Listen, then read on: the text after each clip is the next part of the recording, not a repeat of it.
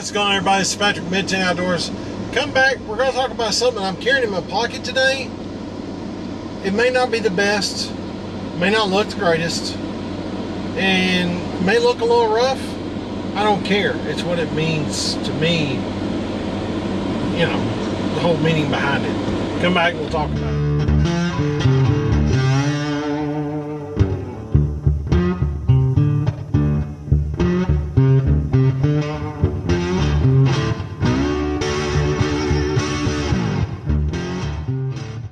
Hey guys, this is Patrick, Midtown Outdoors. Before we get into this video, please hit that like, share, and subscribe button. There's still a bunch of you that watch the channel that are not subscribed, and we'd sure like to hit that 2,000 mark this year.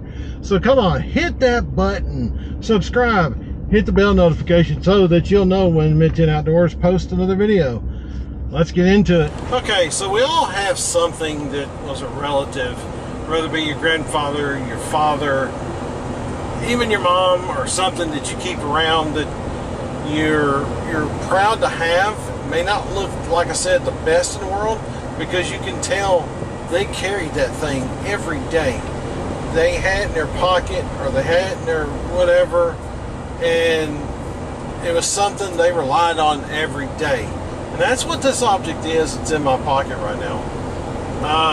Like I said, it doesn't look the best in the world, but it doesn't look the worst in the world. And you know, I could probably redo it, but I don't want to mess with what my dad had done with this knife. And it's a knife I'm carrying. I'll show you here in a few minutes. But the little imperfections that are in the handle that he made for this knife, in which I'm sure it's kind of a micarta handle, some kind of fiber handle, I can tell. We'll look at it closer once we get back. But the little imperfections, little extra glue, how bad the blade actually looks, because it's been whittled down to almost nothing. It's real super thin as far as the height of the metal, and you'll see it here in a minute. But I got it out last night to shoot an opening of another video on another channel. If you don't follow, I'll leave a link at the end of this for you to go follow. But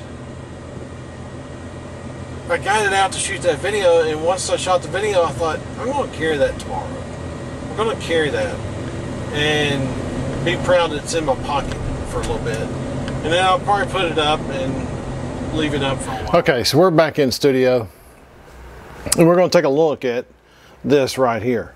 This is what I was talking about. This was my dad's case. It's a XX. As you'll see, this is not the stock handles. This is actually some he put on. Don't know what you can tell on camera, but that is like a fiber style handle.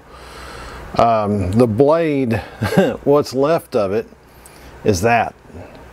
You can tell over the years it has been used and used hard. And like I said, it may not be worth 2 cents on the open market, but even with those glue marks there, and looking at the handles, you know, just a simple working man's style knife. And that's why I chose to carry it for the last 2 days. Actually, I'll probably put it back in the pocket today, being Sunday, back in the pocket today, and carry it some more. But you know, like I said, it could be worth $1 million. It's worth $1 million to me, but to a collector, it's probably not worth 3 cents. But I don't care, because it was Dad's, and that's all that matters. So anyways, guys, if you have something like that of your father's that you use from time to time, like I said, this thing will probably end up back in the knife box inside the house and stored away for a while. Probably won't pull it out again, maybe another year or two. But thought I'd pull it out and carry it next couple days.